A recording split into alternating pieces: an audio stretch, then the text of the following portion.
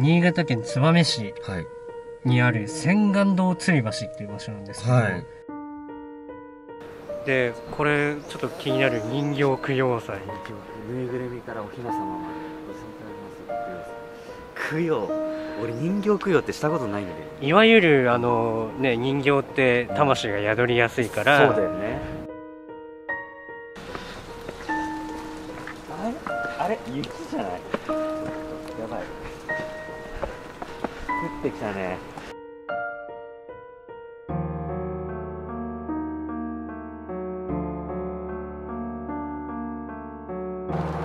あれですかね、拒まれてるんですかね。いや、かもしれないよね。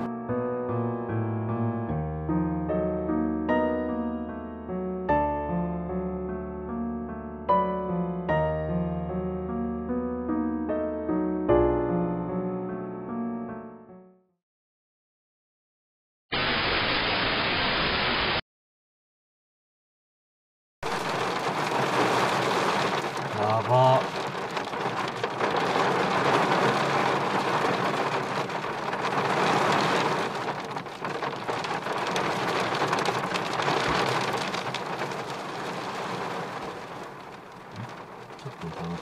いやー、全然だな。おお、びっくりした。やばいっすね。やばいっすね。全然天気荒れたな。こんなに荒れると思わなかったな。あれですかね、拒まれてるんですかね。いや、かもしれないよね。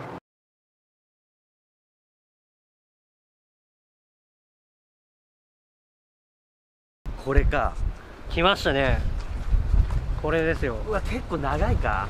何メートルぐらい？ 100、200メートルぐらいあるかな。もっとあるかな。うわ、だいぶ長いね。長いか、こうやって見ると。ちょっと下降りてみますか。はい。でも晴れてよかった、マジで。まあ、ただちょっと下が濡れてるからそうだね、気をつけないとダメだ。そうですね、滑らないようにちょっと。いきます。はい。うわ、怖っ。これ夜来れないよ。これ危ないわ。いやだいぶやっぱりね、標高が高いというか、そうね。だからすごいあれなんだね。風が強いし。確かに。なんとなくだけど空気は美味しい気がする。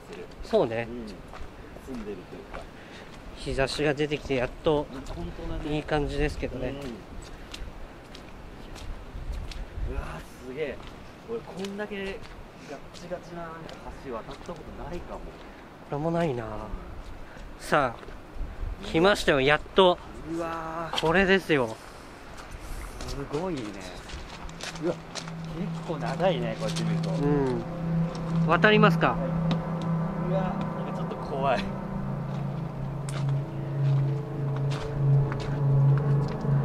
しかも下濡れてるし、若干揺れない？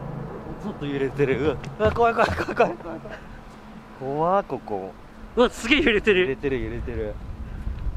これ柵なかったらマジでもうさ、柵なんか低いイメージだったんだけど、これガッチガチの柵じゃなかったら超怖いわ。まあでもこう乗り越えていけるよね。そうだね、これぐらいだとね。そうそうそうそう。いやー、下やば、超怖い。うわー怖い怖い怖い怖い、マジで寒い。ものすごい高いですけどね。高いね。でも晴れてるから気持ちはいいけどね。そうね、こうやって。でもさ、なんかね、言うのもあれだけどしないけどさ、身投げしても分かんないかも、これは。まあ確かにね、夜だったら誰もいないでしょうしね。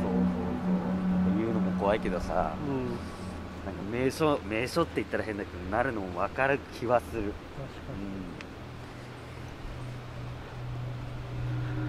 ちょっと下見てみますか。いや、高っ。これは怖い。でこれ思ったのはさ、真ん中歩いてるとそんなことないんだけど、端歩いてるとめちゃめちゃ揺れるね。これそう、本当にわかるかな、揺れてんの。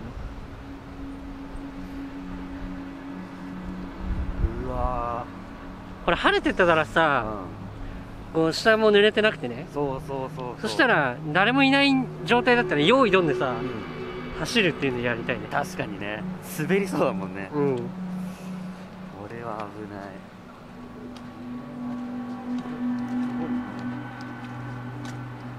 こういう吊り橋を渡るのは初めてです、ね。わかる。なんか新鮮。でも意外としっかりはしてるけどね。そうそうそうそう。ただ高所恐怖症の人にとってはちょっともう地獄でしかないだろうね。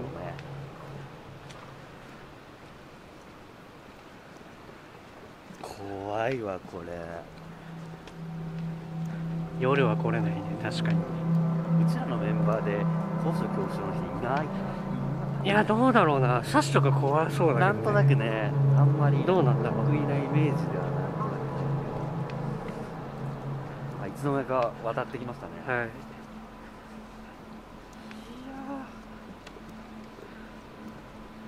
なんか本当昼来ればいいとこはいいとこだ。まあそうですね。景色も楽しめるし。そうそう。これはでも心霊スポット的な感じから言うと、まあね、周りのその供養塔とかがあったりっていうのもあるけど、めちゃめちゃ怖いところではあるのかなっていう気がしますね。はい、とりあえず一回渡り切りました。はい、こんな感じです。はい。千眼堂つり橋に行ってきましたけど。そうね。昼だからね、そこで超怖いって感じじゃないけど、ね、ただあそこ夜で一人でってなったら無理だね。嫌だね、正直。今2人だし昼だからいいけど、夜一人で夜は来れないね。多分ここそもそも街灯がないし、まあ逆にね、そういうところだからこそ身投げっていうのも納得できるんだけどね。そうね。ただ、これって変な話良かったけど、まあそうね、観光地的にはそうね、全然いいところですね。